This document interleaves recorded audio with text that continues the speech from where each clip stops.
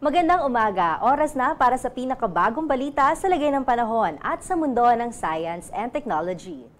Ako po si Jel Miranda and we welcome you to DOSTv, the channel that delivers science for the people. A scientist or a researcher's work or invention should be protected at all times sa pamamagitan ng patent at utility model and industrial design registration dahil produkto ito ng talento, talino, sipag at tiyaga. Ano nga ba ang patent at paano nga ba ito makatutulong sa ating mga henyo? Malalaman natin ang mga kasagutan maya-maya lang mula mismo sa Intellectual Property Office of the Philippines. Pero bago yan, alamin muna natin ang lagay ng panahon mula sa DOST Pag-asa dito sa ating weather update.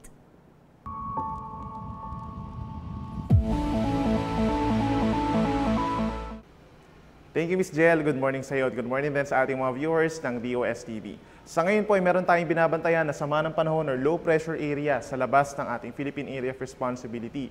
Around 1,035 kilometers ito east-southeast of Hinatuan, Surigao del Sur. At base po sa ating analysis ay mababa naman ang tsansa na ito ay maging isang bagyo. Subalit asahan po natin sa mga susunod na araw ay posibleng lumapit pa ito sa ating kalupaan sa ilalim ng ating bansa na nagdadala po ito ng paulan sa ilang bahagi ng Mindanao hanggang sa mga susunod na araw. So patuloy po natin ito na babantayan. Sa ngayon ay meron tayong dalawang weather system. Una na dyan yung easterlies pa rin o yung hangin na nagmumula sa Pacific Ocean affecting the eastern section of our country. Habang ang ikalawa naman ay ang trough or extension ng nasabi kong low pressure area affecting dito sa may southern portion of Mindanao. At kitang-kita sa ating latest Himawari animation ang maulap na kalangitan sa malaking bahagi ng Mindanao, lalo na sa katimugang bahagi. Silipin naman natin ang magiging tayan ng panahon for the next 24 hours. Dito po sa Luzon, kabilang na ang Metro Manila, gayon din sa Visayas, asahan po ang bahagyang maulap na kalangitan sa buong araw. Pagsapit pa rin ng tanghali magiging mainit at malinsangan at sa dakong hapon hanggang sa gabi ay posible na maging maulap at magkaroon din ng mga isolated rain showers or thunderstorms. Dito naman po sa Mindanao, asahan ng mga pag-ulan at makulimlim na panahon, lalo na sa may Davao Region and Soc-Sargen, kung saan makakaranas din po sila ng mahina hanggang katamtamang mga pag-ulan at pulupulong pagkit at pagkulog na dulot ng trough ng low pressure area. Habang sa natitirang bahagi ng Mindanao, posible rin na maging maulap at magkaroon ng mga isolated rain showers or thunderstorms. Tumungo naman tayo sa ating heat index ngayong araw. Pinakamainit pa rin po sa Tuguegarao City with 40 degrees Celsius of forecast heat index. Samantala, 39 degrees Celsius naman dito sa kanlurang bahagi ng Luzon, kabilang ng Lawag City, Subic, and Metro Manila with 39 degrees Celsius. Sa Metro Cebu, posible rin tumaas sa 39 degrees Celsius ang ating heat index. Sa Iloilo City and Puerto Princesa City, maaaring makaranas ng 38 degrees Celsius. At sa Zamboanga City, Davao City ay posible naman makaranas ng 37 degrees Celsius na heat index. Silipin naman natin na magiging tayan ng panahon sa ilang key metros and city ng ating bansa. Dito po sa Metro Manila, asahan hanggang sa araw ng Huwebes ang bahagyang maulap hanggang sa maulap na kalangitan at meron lamang mga isolated rain showers or thunderstorms sa hapon hanggang sa gabi. Temperatura natin maring umakyat sa 36 degrees Celsius hanggang sa Thursday. Sa mga nagbabakasyon po sa Baguio City, asahan din ng generally fair weather pero may mga isolated rain showers pagsapit ng hapon. Temperatura po natin maring bumaba pa sa 17 degrees Celsius. Sa atong mga kaibsunan din sa Metro Cebu, asahan din ang bahagyang maulap hanggang sa maulap na kalangitan hanggang sa araw ng Huwebes at posible rin ang mga isolated rain showers or thunderstorms. Temperatura natin maring tumaas sa 33 degrees Celsius. Panghuli sa ating mga kaigsunan sa Metro Davao, asahan din ang bahagyang maulap hanggang sa maulap na kalangitan. Medyo mainit sa tanghali pero may mga pulupulong pag-ulan pagsapit ng hapon hanggang sa gabi.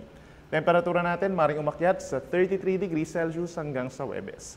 Sa lagay naman ng ating karagatan, wala po tayong gale warning. So ibig sabihin, banayad hanggang katamtaman ang taas ng ating mga alon hanggang 2 metro lamang po. No? So ibig sabihin, pwede po tayong maglayag sa alinmang baybayin ng ating bansa. Si Haring Araw ay lulubog 6:15 ng hapon or ng gabi mamaya at ito'y muli sisikat bukas 5:13 ng umaga. At yan muna latest mula dito sa Weather Forecasting Center ng DOST Pag-asa. Ako po si Benison Estareja na nagsasabing sa anumang panahon, Pag-asa ang magandang solusyon. Happy Monday po!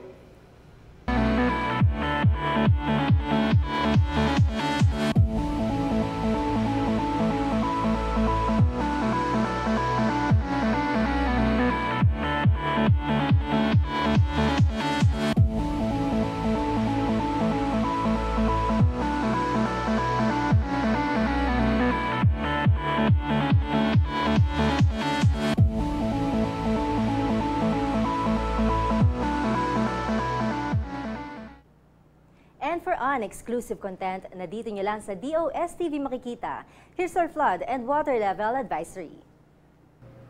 Good morning, Jel, saka sa ating mga tagapakinig sa DOSTv. Mula dito sa HMD Pag-asa, si Danny Flores po mag-uulat sa kalagayan ng ating dams dito sa Luzon. Unahin itong Angat Dam dito sa Bulacan. Nasa 193.79 ang kanyang level sa umagang ito. Bumaba siya ng 20 centimeters in 24 hours. San Roque Dam sa San Manuel, Pangasinan. Nasa level siya ngayon na 245.32, 0.67 meter ang kanyang binaba in 24 hours. Pantabangan Dam sa Nueva Ecija, papansin natin bahagya ang kanyang binaba, 0.03 meter, nasa kasalukuyang level na 190.21. Sa Magat Dam, ito yung sa Isabela, papansin natin itong nagdaang mga araw, tumataas siya dahil nakakaramdam siya ng pag-ulan. Tuloy-tuloy pa rin siya sa kanyang pagtaas sa kasalukuyang level niya ngayon na 189.85. In 24 hours, 2 centimeters ang kanyang itinaas. Meron tayong mga issuances na mga flood advisories dito sa Eastern Visayas, sa Region 11, sa Region 12, sa Caraga Region. Ito ay dahilan sa pagdaan ng ating tinatawag na trough dito sa lugar na ito. So mula dito sa Hydromet Division ulit ng Pag-asa, si Danny Flores po nagulat. Protecting an invention, idea, utility model, and industrial design made by our scientists, inventors, and innovators is very important. Lalo na sa panahon ngayon na accessible na ang mga impormasyon tungkol sa ating mga gawa. Hindi lang ito nakatutulong sa ating mga inventor upang maprotektahan ang kanilang gawa, kundi nakakatulong din ito sa innovation ng bansa. At para tulungan tayo na mabigyang linaw pa ang tungkol sa topic na ito, makakausap po natin ang Division Chief ng Utility Model Examining Division ng Bureau of Patents, Intellectual Property Office of the Philippines, Mr. Charmlet D. Garcia. Good morning, sir. Good morning. Okay, bigyan nyo kami brief background about Bureau of Patents. Bureau of Patents is a bureau under Intellectual Property Office. We are an attached agency of Department of Trade and Industry. So we are the bureau who examines and grant patents, application for patents, and registers industrial design and utility model. Kanina nagbigay tayo ng short info about patent. Pero ano ba talaga? What is patent? Well, patent is an exclusive right being granted to an individual, no, to an inventor, or a juridical entity. No? So meaning it can be a corporation, research institution, or universities. No? In return for disclosing their invention or their technologies, the government will give them the monopoly for 20 years to use that technology, manufacture, sell, no? or further improve, no? that technology, no? in order to contribute to the society. Pero ano-ano yung mga klase or kinds of inventions na patentable and yung hindi naman patent? So, patent? Under the patentable statutory classes of invention, a product can be applied for a patent. Okay. So meaning it can be a machine, apparatus, medicines, etc. It can also be a process. No? For example, a process of producing medicines, process of manufacturing medicine, process of producing a certain product. pwedeng halimbawa may mga food supplement? Yes, pwede po. Opo. Okay. As long as it will comply with the requirements of patentability. So it can also be a computer-related invention and the improvement of the tree. No? So improvement of the product, improvement of the process, and the improvement of the computer-related invention. So yun, parang may ano pa kayo, siyempre sabi niyo may requirements, and ano-ano yung mga requirements para sa application? So in the 3 basic requirements for patentability are novelty, inventive step, and industrial applicability. So when you say novelty, it should be new, no? Meaning it is yet to be published anywhere in the world. No? So wala pa? Wala pa, hindi pa siya napapublish. Then yung inventive step naman, it is not obvious to a person skilled in the art. So meaning, in layman's term, medyo pinag-isipan ng husto. No? So hindi siya just a mere combination of existing technologies, no? Na pinag-combine lang. No? So medyo dumaan siya sa masusing experiments. No? Okay. So yun, no? To arrive at the invention. Then industrial applicability, meaning it can be used in any industries. No? So basta magagamit siya, so industrially applicable siya. No? So meron kasing mga pinafile na wala namang practical use or benefits. No? So dapat meron siyang practical use. Pagka nakapatent or nakapatent ang isang item or itong innovation, ano usually yung magiging benefit nito?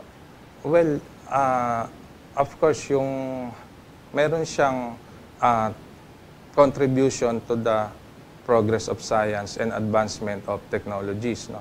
So without patents, we cannot have smartphones right now. No? So wala tayong mga sophisticated na mga transportation like we have now modern aircraft. No? So kung wala tayong patents, nagiging stagnant yung technologies. No? So hindi siya nagkakaroon ng improvement dahil hindi napapublish. No? So yun nga yung reward na binibigay ng government. No?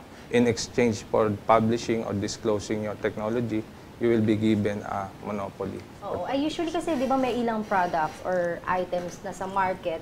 Let's say, itong item 1, pareho wala naman ang item 2, pero yung item 1 hindi patented. Well, meron talagang mga cases ng hindi natin nangyayari talaga sa market na sinasabi natin na infringement, Yes. ginagaya, no, kinokopya. No? So, but of course, there are many agencies, including the IPO, na gumagawa ng mga measures, no, to prevent counterfeiting and infringement. No? So, including enforcement activities. No?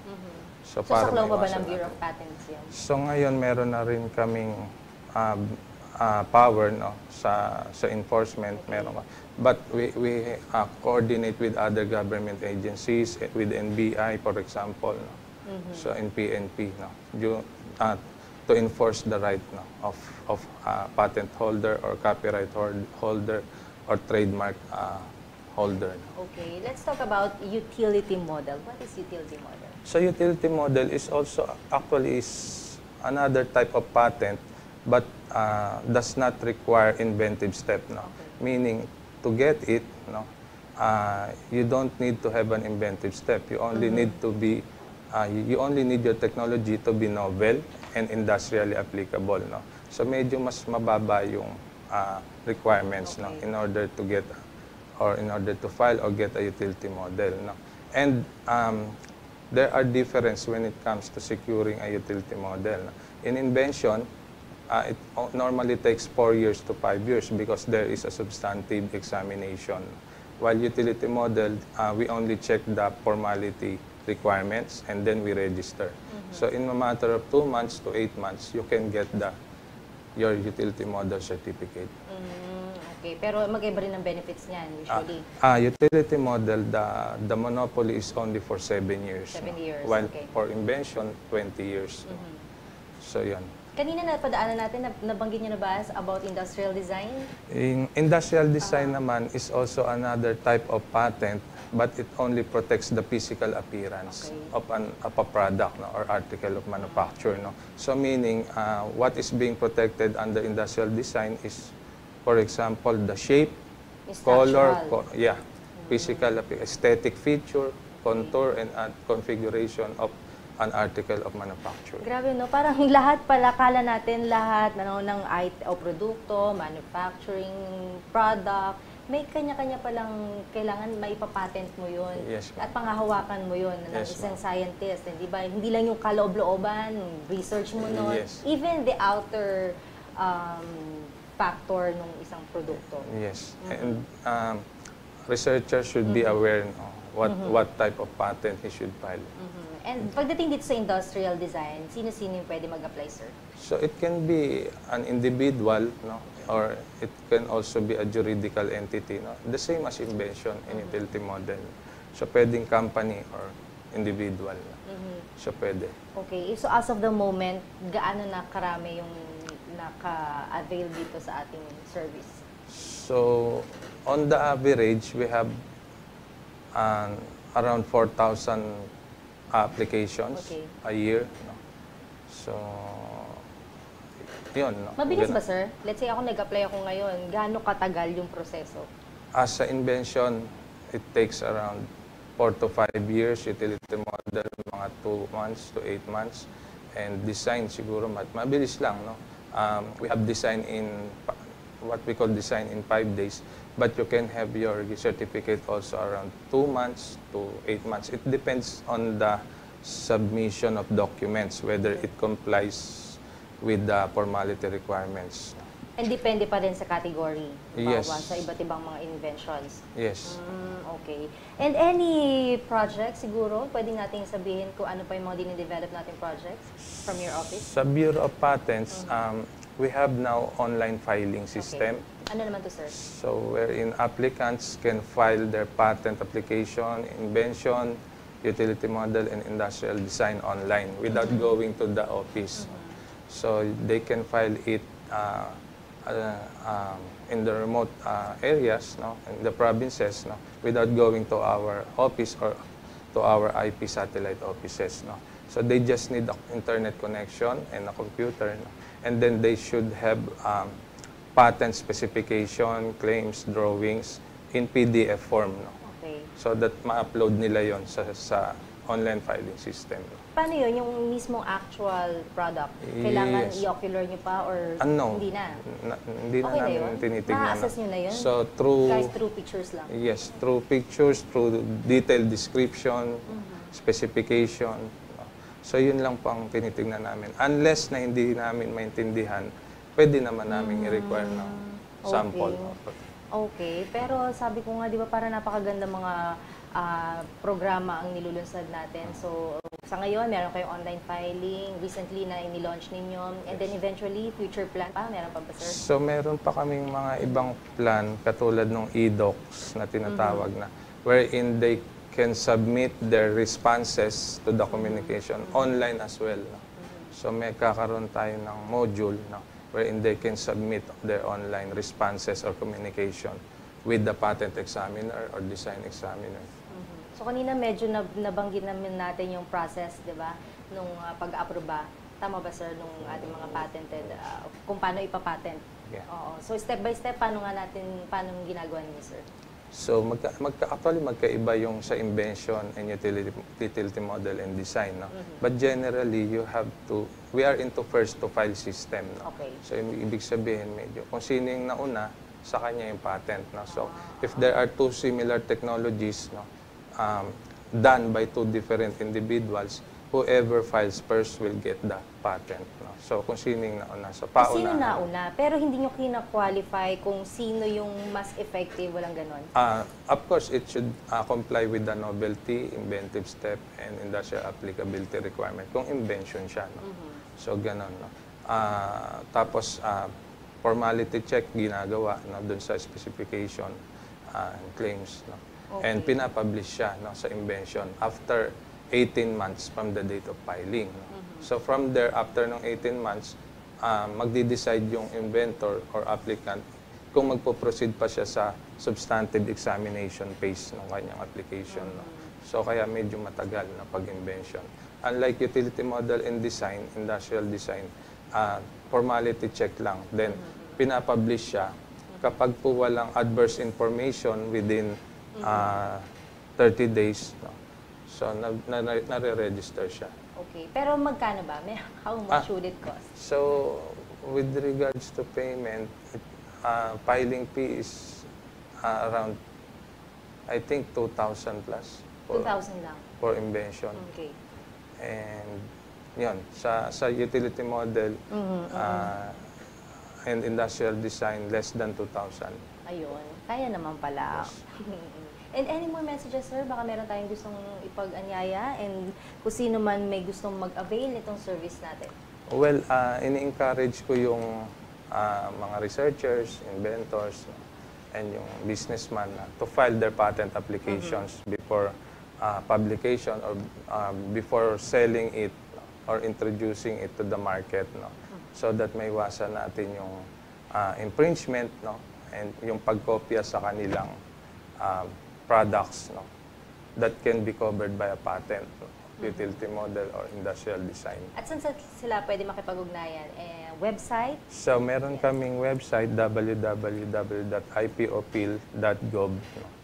So, from there, marami silang makikitang mga information about intellectual property such as patent, trademark, utility model, industrial design, copyright. And they can go to our office naman. No? So, if they want to inquire about how to file a patent, what are the documents needed, no? So, and everything. No? So, we have a wealth of information sa aming website. Nandun po lahat yung processing, yung fees. No? So, at ano yung mga kailangan nilang i-submit. Okay. Thank you so much, sir. Maraming salamat. At sooner, maging ano pa to, malawak pa. Marami pang makinabang dito sa magandang serbisyo na binibigay nito. Thank you. Maraming salamat po. Thank you so much. Ayan, thank you. Nagpapasalamat po tayo at nakasama natin ngayon si Mr. Garcia. Patuloy ang ating hakbang upang maprotektahan ang galing at talino ng mga Pilipino. Siguradong malaking tulong ito sa ating mga kapita-pitagan at hardworking na Pinoy scientists and researchers.